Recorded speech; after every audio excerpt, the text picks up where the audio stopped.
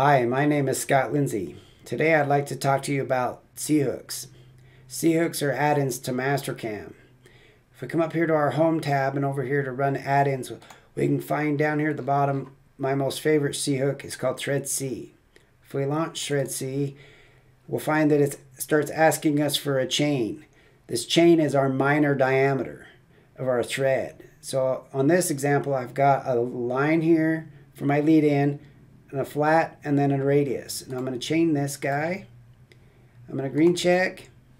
I'm going to select my tool. In here, it comes in with my tool's parameters. And on my thread depth, this is a radius value from my minor diameter to my major diameter.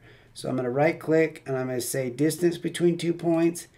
And I'm going to come out here, and I'm going to select this radius value from the outside. And it's going to come up with almost 50 thou.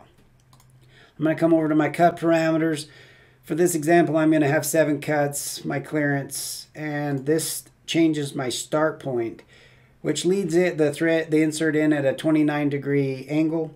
But for this example, I'm going to zero it out so that it starts in the same spot. I'm going to green check, and we'll see that it starts creating our tool path.